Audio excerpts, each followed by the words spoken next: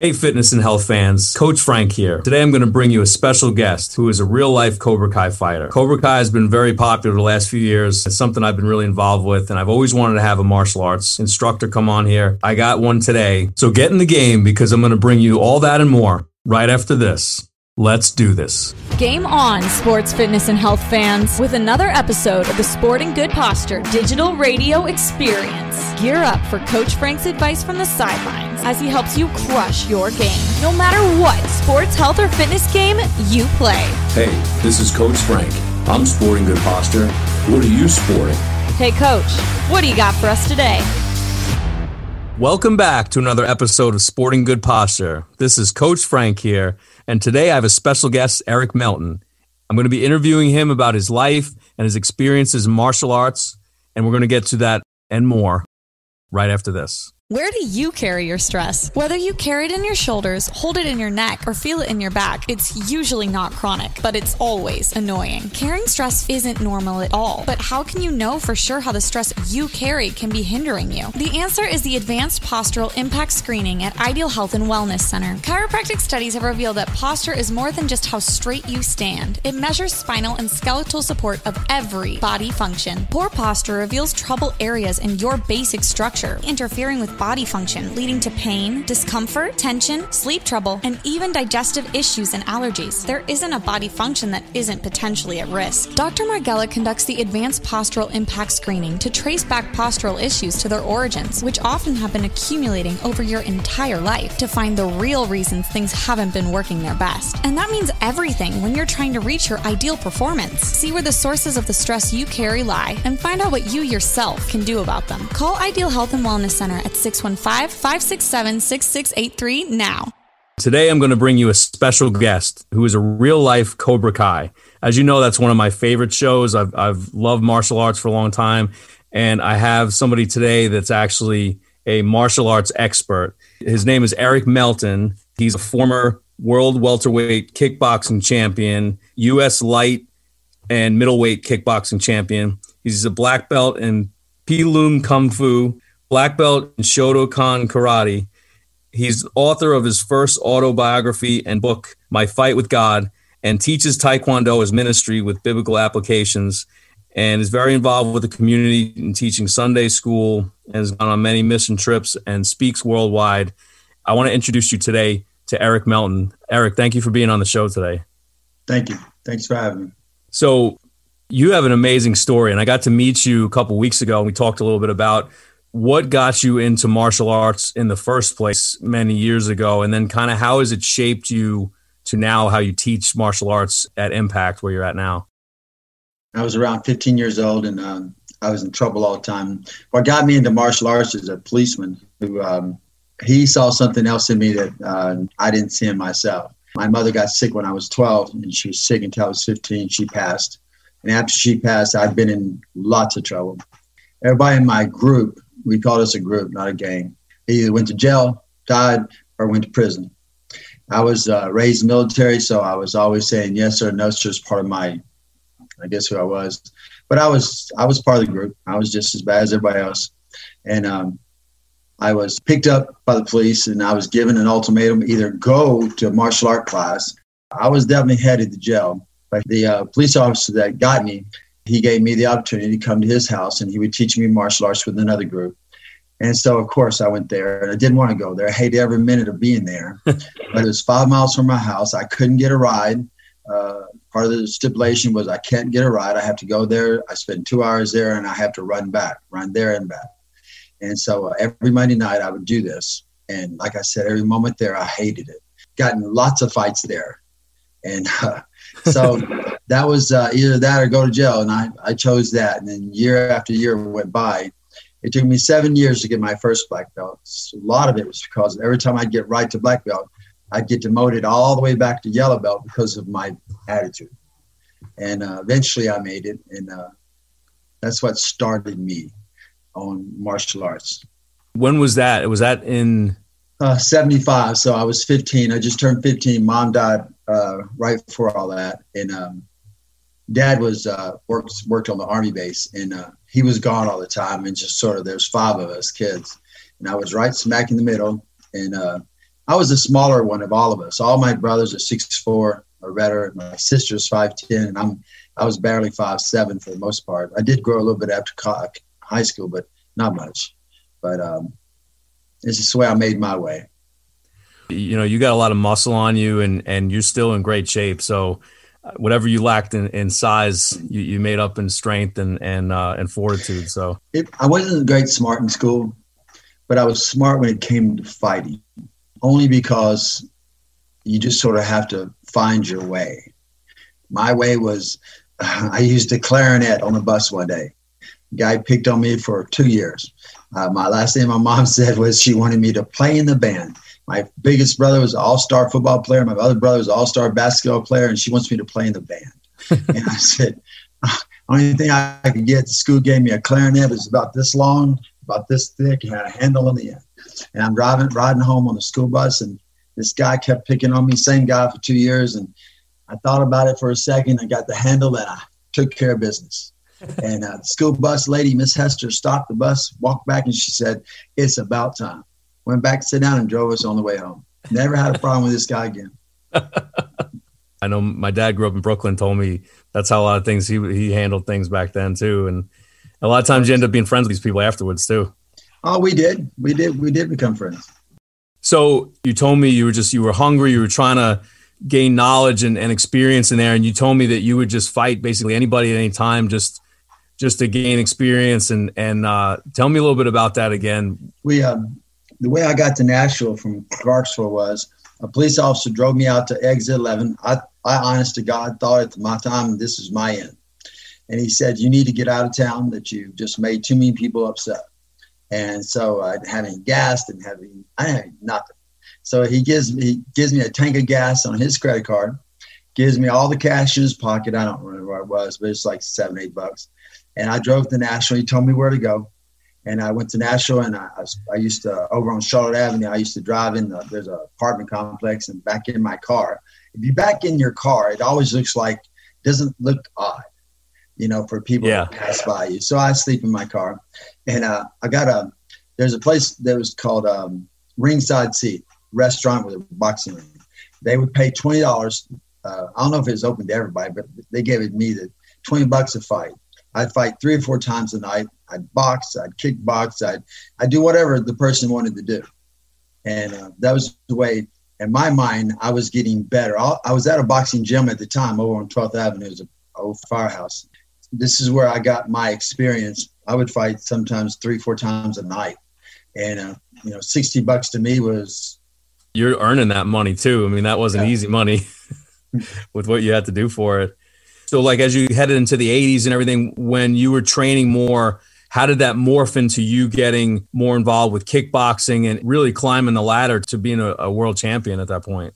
Honestly, I never thought about being a world champion. My deal was putting food on the table, paying rent, paying whatever bills I had. That just came with it. I went to a gym and I fought in the South a lot, but I just getting better and better. And then I went to another gym that chose me to come. They came to me and said, "Hey, we need a fighter in the gym." And I knew the gym was a big time gym. So I went there, and all they needed was for me to be a fighter for all the rest of the good fighters. I was the one they're going to knock around to be for the good fighters. And that's, that was a big step for me. I said to her, I would get knocked out, I don't know, 3, 4 times a week, and by the good fighters. I have to fight 2 rounds is all I was assigned to fight, and then I could come to that gym. So I would sit there and watch them, and spend all my time just watching the other fighters. I'd get in the ring, I get jacked, I come out, somebody else goes in. And so there was a day, like a year later, it took a whole year. I make it to the 4th round. I'm actually going further, and then further. And then I finally made it to 9 rounds, and then they started saying, "Okay, we'll set you up with some fights." And so I went that way. I boxed for a while, but I was a better martial artist than a boxer. I started late boxing. So the kickboxing came in right there. I would have a manager out of Orlando, Florida. He would set the fights up. I would go fight. And then I finally got my first international fight in Europe. And then when I won, everybody wants to beat you then. So I got a lot of fights overseas, and that really helped me a lot. Then the titles. It was like the first title was I got a U.S. title. lightweight title. Then I went over to Europe and I knocked out the middleweight champion. So it just went from there. The first middleweight champion in Europe was just a fight, but it set me up for everything else. That led into you going into like a world fight where you were able to go. I did. My first real world title fight was in Texas, and the guy was great. I lost my first 2 or 3 fights, but I won everything after that. I never even got knocked down. And so awesome. I go down to Albuquerque, and I fight this guy. And his own words, he said, I've never been hit so hard in my life. But I ducked. I watch the fight sometimes. I even dream about it still. It's 40 years ago. So I ducked down below his waist, and his knee came up and knocked me cold. So I woke up in the dressing room going, and I'm thinking I haven't even fought yet. And so, but that was my first one. And then after that, I got hungry for it. I wasn't real hungry at the time. I'm just getting to be on big time TV and making a little bit of money. And after that, I kind of got hungry for it. Okay, I know what I'm doing. So I fought the guy for the title. And first round, he knocked me down. Now, this is from a guy who hasn't been knocked down very much. And so I went through 12 rounds with him. He broke my jaw, my nose, my eardrum, my eye orbit, both hands, all before the 5th round. And I know I'm in trouble. And I didn't really say anything for it. When I was 12 and Mom died, God really came into my heart. But I really didn't have time. But in that fight, on the 5th round, I'm sitting there on the stool, and I know it's over. I can't even see, much less breathe. And the guy looking across at the guy, and he's just getting going. And all I asked the God to do was, I just want to stand at the end. Just that. I don't have to win. So I went out there and I just took it, threw it back. And then he opened his arm and I caught him in the elbow with a round kick and popped it. And I knew right then that I'd hurt this man. And he didn't know. We even talked about this. He had no idea he'd broke my jaw, my cheek, my nose. It's one of the things that we did in our gym is learning how to just deal with the pain. You know, there's no saying, lawyers, we have to feel our pain. And when you feel it, you can deal with it. It's when you hide it, it's when the problems. Yeah. So we got into the 12th round, and I dropped him a few times. He dropped me a few times, and had him up against the ropes and dropped him. And 12 seconds left to go. I looked over at the referee, and I said, I think he's done. And he goes, yeah, it looks that way. Call the fight. Wow. I held the title 11 weeks. When he broke my jaw, I went through my eardrum and up into my head. I knew 2 days later I'd never fight again. So I just held on to it for a while just to say I had it. Yeah. I had to give it up. That reminds me of like Rocky 2 when they go the distance and they both go down at the end of the match and Rocky somehow stands up at the end. So that's impressive to take a beating like that and still be standing there at the end. That's what most people say. When they see that, it's on YouTube somewhere. Most people say, they don't say what a great fighter you are. And then they always say, man, you can take a beating. That's what I've left to the world. Is that when you started teaching, or is that when you started, were you still sparring and everything then? I sparred a couple of times, not very much because I couldn't risk being hit. The people that wanted to spar me were always really good. And so I started teaching at churches for free because I knew that my personality coming out of being a fighter and coming out of the world I grew up in wasn't conducive to teaching kids. This was too hard, way too hard. I mean, it's like I tease all the time now. If you was to open up a child now, they'd have bubble wrap all in them, you know. So back then, you know, my first instructor was a cop. You just didn't mess with him. I mean, he was a bad dude. And but he taught us how to take care of ourselves. And eventually, I had a hard time with him the first couple of years. But he was right. He was right about just about everything. You know, how to take care of yourself, leave people alone, do what's necessary. You know, same thing I teach my kids now, my martial arts kids. And there's nothing wrong with this. If you want to do the tournament route, fine. It's just not for me. I teach kids how to take care of themselves. And the problem with the tournaments for me, doesn't mean it's for everybody else, is once you get 18 or 19, you go on to work and, you know, you have nothing left.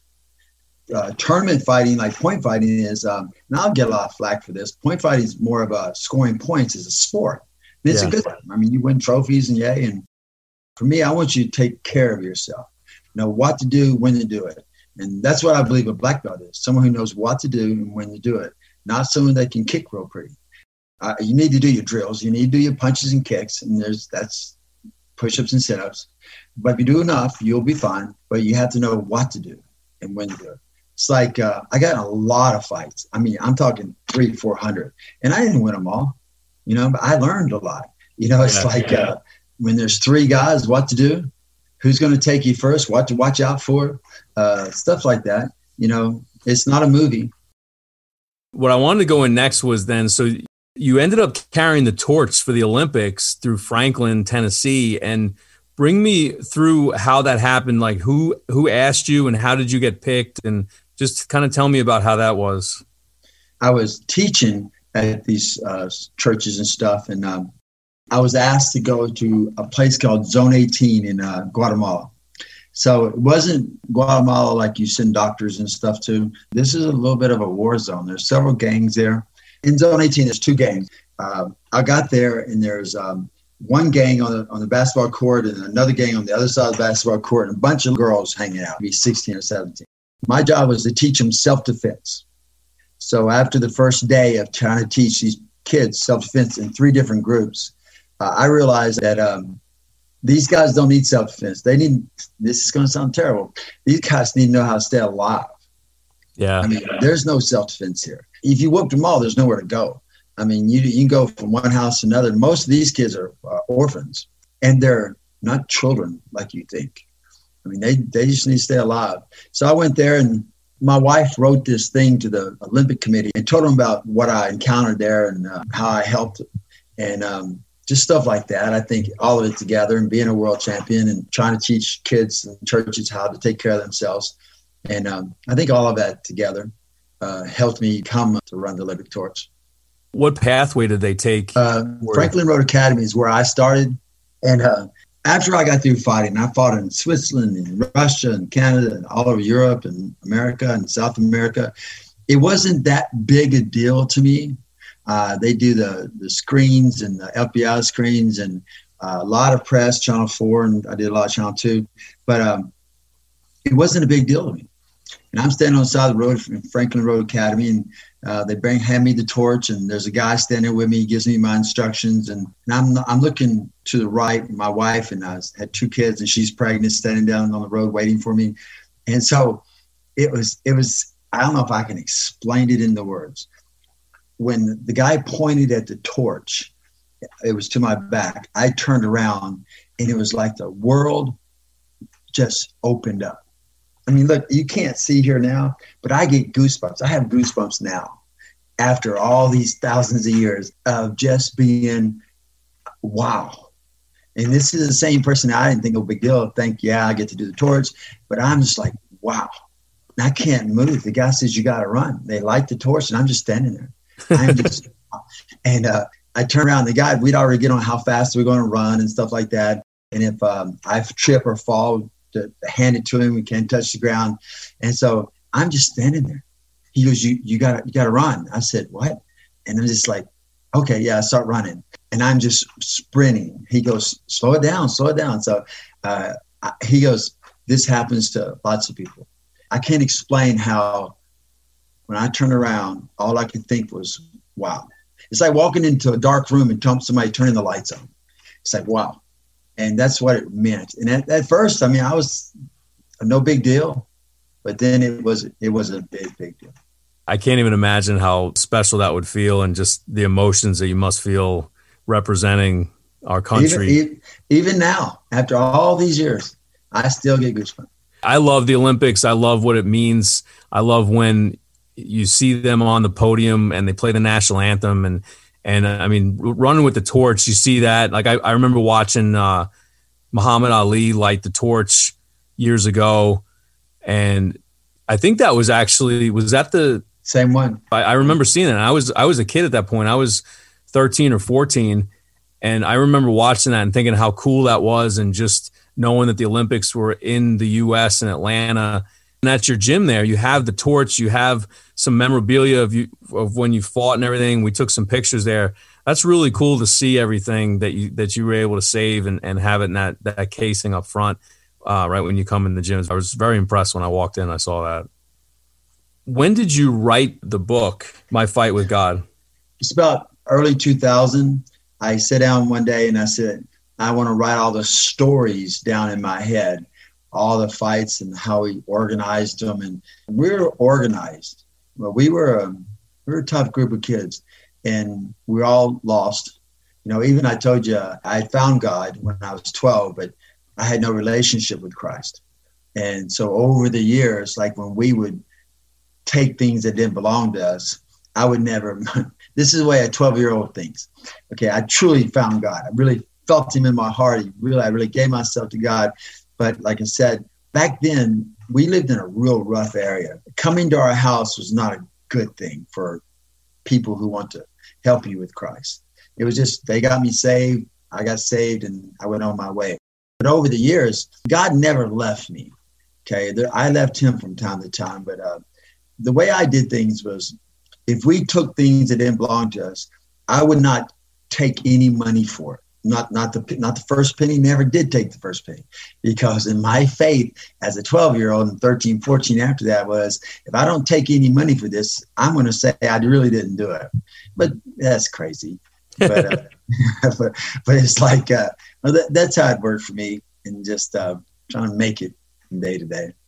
And then you started teaching at Impact in the early 2000s or mid 2000s, was it? I did. And the book thing was, I didn't want to forget the stories, because I tell stories to the kids all the time. The other day I told a whole 50 kids I got bit by a shark, and it was 3 foot tall, and it was a white shark.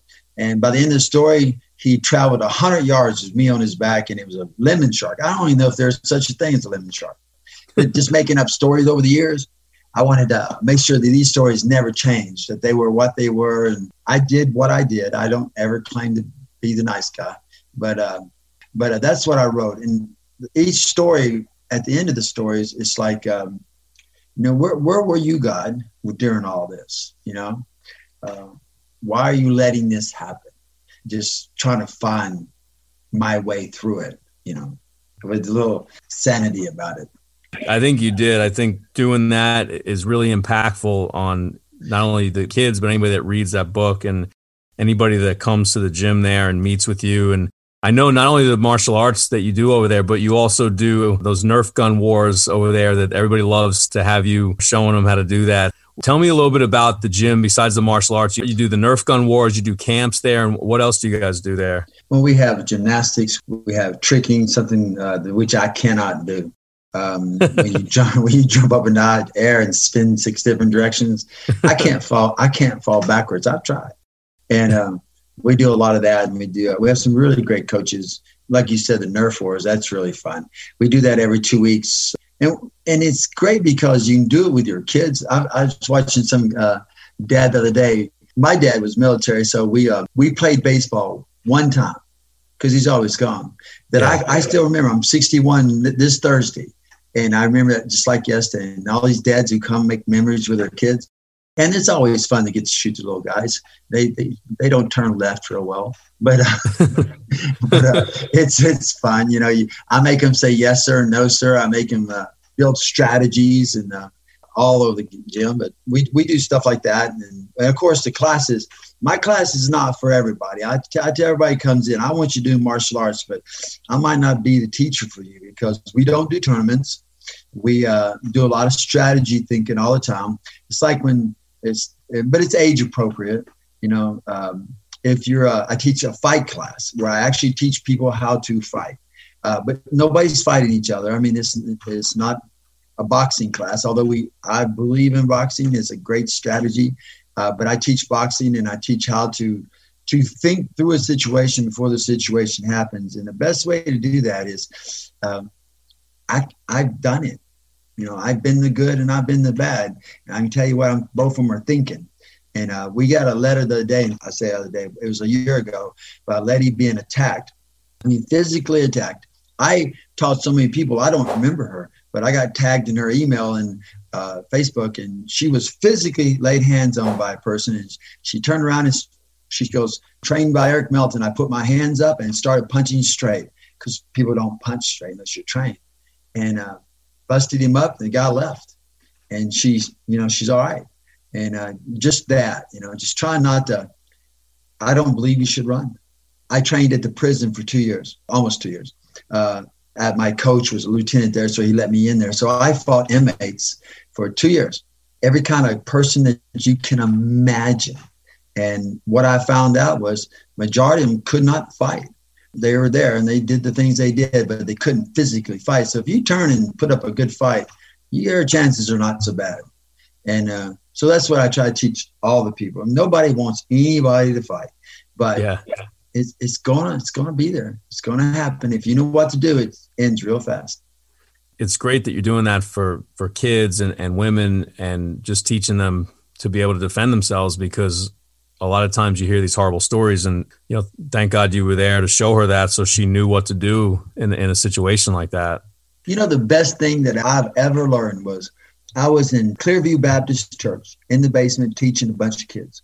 Just got through my fighting career, and I was barking orders at these children, because I told them, I said, they were talking during class, and I said, you guys are talking during class, and I'm a world champion. I've truly fought all over the world. This is how arrogant I sounded. All over the world. And I said, you should just stand at attention. And I'm going to just fill your heads with all this information. And this little girl raised her hand in front of mine. I cannot imagine what she was going through her head. She raised her hand and said, what's a world champion? And I just wow. And changed my whole way of teaching. She didn't understand at that point what that really meant. Oh, I didn't understand. So how can people get in touch with you, and where is Impact located? We're at 121 Seaboard Lane, the old YMCA, right beside UPS and right down by Costco there. Yeah, it's right there at Costco's. Cool Springs. How can people find out about you on social media? Impact Martial Arts and Gymnastics. We spell Impact M-P-A-C-T. Facebook, Instagram, Impact Sports. Can get you to either one of those.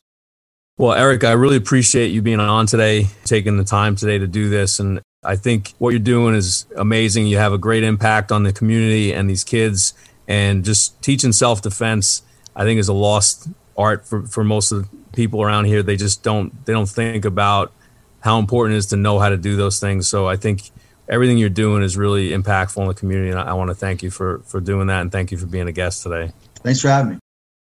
Thank you, Eric. I look forward to talking to you again soon, and I'll be stopping by the gym more often lately. So I highly recommend Eric and Impact Sports. It's a great gymnasium. They have gymnastics, camps, birthday parties for kids. I've also interviewed a couple of their gymnastics instructors in Avery and Savannah. So it's right by my office. It's a great place to be. I definitely recommend checking it out if you're interested in martial arts or just having fun in camps during the summer. And if you have any questions for me, or if you want to find out how far you are from nature's athletic blueprint for your body, I'm always happy to get them answered and help you sport good posture any way I can. And I wouldn't think of charging you for these recommendations, even if I have to comp you a little bit of my time in person in the process.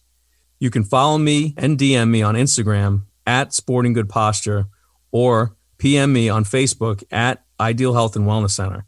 Tell me what's going on, and I'll tell you what I think. Remember, the Sensei's Dojo is always open. This is Sensei Frank. I'm Sporting Good Posture. How about you? The Sporting Good Posture Podcast is a broadcast wellness production powered by Ideal Health Wellness Center. All content copyright 2021. All rights reserved. Executive producer Frank Sardella. Coach Frank appears courtesy of Ideal Health Wellness Center in Franklin. For more information, visit sportinggoodposture.com and follow Coach on Instagram at Sporting Good Posture. That's awesome. Insert Cobra Kai reference here. A sweep the leg or something like that. Yeah. It's my boy Kreese. It's like a combination of Kreese and Rocky in real life. The student has become the teacher.